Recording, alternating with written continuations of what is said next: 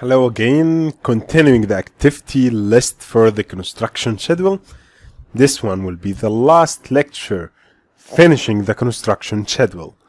What's only remaining, as you scroll down and see, it's adding the overall testing and commissioning, pre-testing and pre-commissioning, and in adding with the structural, the final finishes, or FF and E. In our case, which is the counters, whatever we have here, things, things is considered as a final fix, table whatsoever, the final finishing, and equipment, if there's any. So now let's go back to we can add an activity here. We will name it the pre-commissioning. The pre-commissioning, mainly we are doing it for testing of water and a lot of stuff, so this one should be before adding any final finishing and equipment. This one most probably touch a room. It would take almost 10 days. It would take only 10 days. As you're going to see, this one not 10 days. And you have a new activity here. This will be testing and commissioning for the other systems inside the room. We will assume like it's a typical floor because the room hasn't much of systems, but we'll assume like it's a different and a full floor, and we'll give this one again, we'll make this 12 and 12 days. So for the first, it's first the pre-commissioning, then the testing and commissioning, link activities, and we need only the finish to start. So we'll keep the same. So what's the relation with our friends here, with our activities here? So we are going to add a new activity in the arc. This activity, it works even for final finishing, which is vinyl, but we are going to name it final finishing and equipment. But it also works for the rest. This won't take much for the vinyl, for carpet, whatsoever. Anything that you don't want to be damaged by using the testing of or pre-commissioning of water and the rest of the stuff. So the pre-commissioning in such cases will be after the installation of MAB final fix. As you remember, you'll choose this one first, then this one, and it will link. Run to see better. And here we go, the sequence that we want.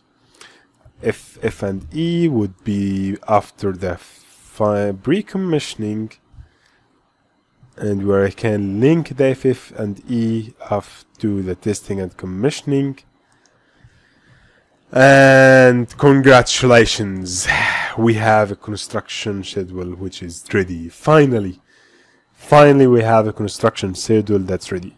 By the way, you always can make this in another WBS, whatever, or even a sub WBS. From here you're going to make a categorization, whatever you want to see, and even the bigger the project, it needs to be more and more organized.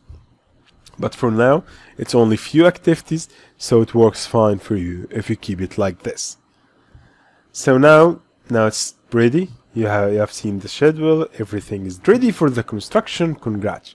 Always remember, you only suggest, but this one should be approved, revised with the construction team, construction manager, with each and every discipline, structural, architecture, mechanical, electrical, plumbing, low current, whatsoever. You should always make sure that they agree on the sequence, and you should explain the sequence, because they cannot treat it the same as you, because you are the one, the planner and the scheduler, and you are the one that made it, so you are the one that knows it exactly. So you should explain each and every detail, the sequence, and even the durations, and make sure that this is achievable for them and get their buy-in and they approve it, even before submitting it for the external, for the client or the consultant or whatsoever. Always make sure about this step, because a lot of planners forget this. And here, congrats. Now you have full construction schedule for a small room, which gives you an idea for how the rest works. And while doing our schedule, we made sure that we are using much tabs and much, let's say, orders from here as much as possible to make sure that you are getting much of the Primavera from our course. We are using the tabs, we are using additivity, copy and paste, what to use, what to not use. And again, while we are doing the engineering, which will be in the next lecture, you will see that copying WBS, how we are going to use it, it's actually building a full schedule. There's a lot of tabs and a lot of orders that you are not using it this much while doing the program.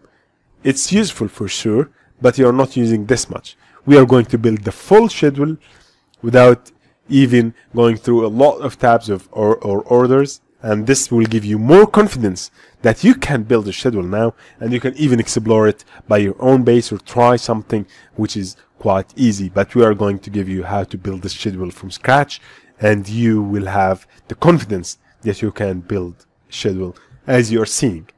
I actually do recommend that repeating each and every activity you are doing in this course by yourself when you have the P6, because doing so will make you actually always remember it, because you have practiced it, and whenever you are doing it in the real life or in your real project, you will do it right without even revisiting the course or revising the course. It will stick in your mind. Always make sure that you get the most out of this course by even practicing it.